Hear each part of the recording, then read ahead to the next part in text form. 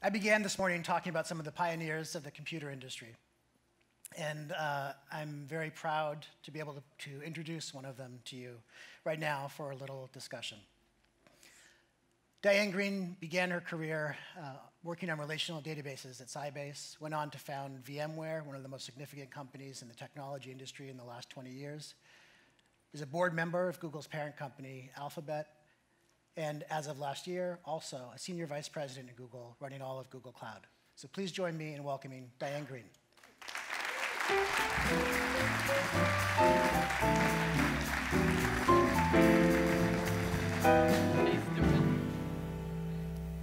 Thank you.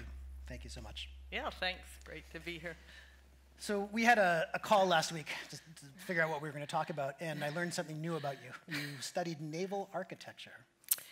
Yeah, and that came up because Stewart was sort of talking about the history of productivity, and I said, wow, that reminds me, you know, in terms of what the tools have let us create. When I started out in naval architecture, what I described to Stewart was this lead duck. And this is how we designed ship lines. The little hook went in a spline, and you'd kind of do your curve. And nowadays, of course, the computer makes all kinds of better curves possible. So that's just, you know, on the creativity side. And then getting to databases, actually, I was just thinking, as you said, Sybase, you know, that's sort of the learning side. Mm-hmm. And if you think about it, a relational database organizes your information. And now AI is organizing your information. So what an amazing advance. And then communication. Like when my startup Bebop that I was doing before joining Google, we were kind of struggling with what communication tool. Mm-hmm. And you didn't know I was going to say this, but we put Slack in place, and by the end of the day, the entire startup of, you know, maybe 50 people was using this thing. It was incredible. It was transformative. Diane Greene, ladies and gentlemen, thank you so much.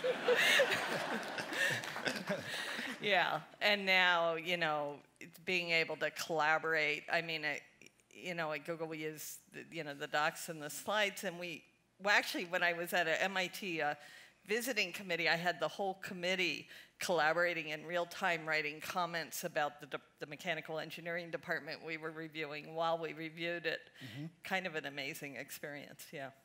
Yeah, so it's interesting that you bring that up, because I guess we sometimes think of the tools as making what we already did better or faster, but often it just means that people are doing something completely different. So that all of that time that went into hanging the docs off the spline is now replaced with a different area of effort. We've seen a lot of changes over the last 20 years, and I know that economists still debate back and forth about whether there are real productivity gains from our investment in IT. As a user of the products, it seems totally unarguable that these things make us more powerful. But what's been your experience over the last, say, 15 or 20 years? Do you feel more powerful? Yeah, I mean, definitely the tools are better, but they do have their drawbacks. I mean, I bet you have had the experience where, or I like to get up early Saturday morning, and I would, you know, kind of, if you answer all your email early Saturday morning and go out for a run, guess what? You have mm-hmm. even more email when you get back with everybody answering you. So I've learned, you know, you don't want to make, the efficiency is not as important as the productivity. Yep. And I think as AI gets stronger and stronger, it's going to help us prioritize and make sure we get done the important things and kind of, you know, use it as a real productivity tool as opposed to simply an efficiency tool. Yeah. So you have already said the words AI, and yeah. it's great. It's hard to not talk about it these days. I had the opportunity to meet Fei Li at a dinner at the CES in Vegas about a month ago, and you recently brought her on board to run AI efforts for cloud. Can you tell me a little bit about what the plan is there, what you're thinking about? Sure, and Fei Li is this, she grew up in China, you know, was just a total math prodigy, and then anyhow came over to the US, finished high school running a dry cleaner, and anyhow went on and got her PhD and whatnot, and is running the AI lab at Stanford, and was super, longtime friend of mine, and she is so visionary and then such a doer, such an executor. You know, she did that image.net, which kind of was the precursor of machine learning, because it let people compete and see how valuable it was. And so we're sort of on a mission to democratize AI, to really make it completely easy for anybody to use anywhere in the world. And the cloud obviously provides the perfect vehicle, you know, because it's accessible, and everything can be shared, and you can put these huge data sets in the cloud and then do your machine learning on them.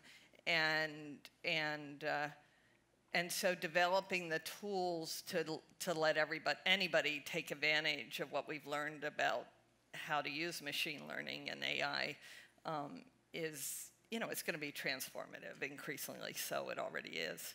Yeah. The futurists often say that we overestimate the short-term effects of technological change and underestimate the long-term effects.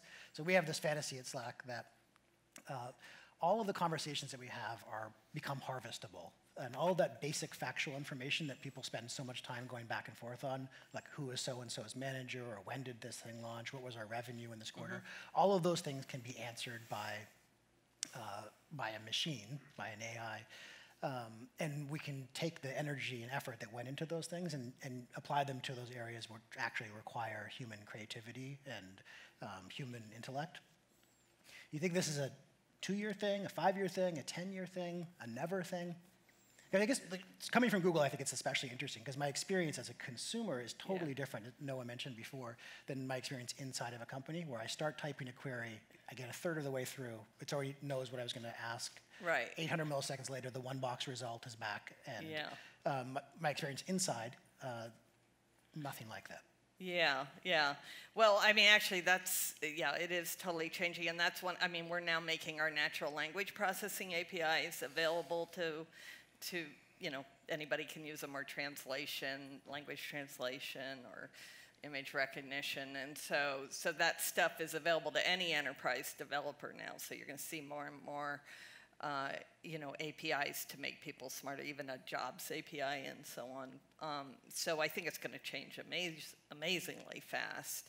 And then as it becomes trivial for anybody to build a model around their data, that'll further accelerate it. And yeah, you're right. You know, it's going to be constrained by privacy, by access controls, but otherwise, you know, and rightly so, you know. And although some people argue that one day, I don't know how far out there, everybody will share everything, because what's the point? And assuming the world lasts till then? No. Don't quote me. But anyhow, no. So yeah, it's going to be a world with all the information you want at your fingertips when you want it, in a way that you kind of feel that it's second guessing you. You know, it knows it before you start typing what it is you're after. In fact, we already have search that kind of does that. It knows who you are, and when you start to type, it's already, you go into the product and it's presenting you with what we think you probably are looking for.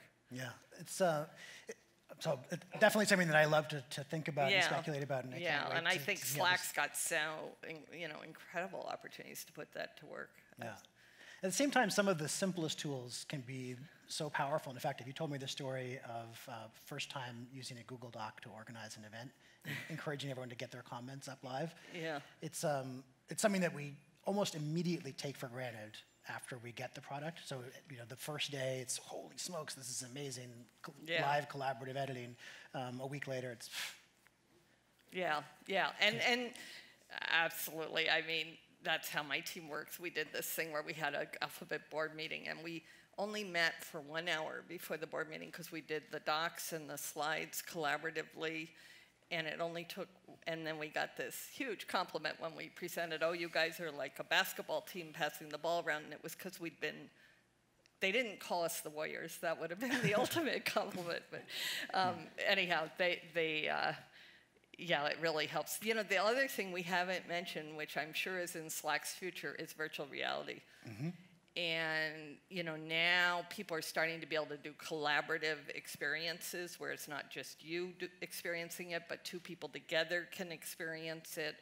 And then slowly but surely we're going to be able to create inside it. And you know, that's a little further out, but it's certainly where it's going. Yeah. Diane, I wish we had a little bit more time. I can see the clock ticking down. It's always a pleasure to get to talk to you. And thank you so much for being here today. Totally great. Thank you. Thank you. Great, thanks. Bye.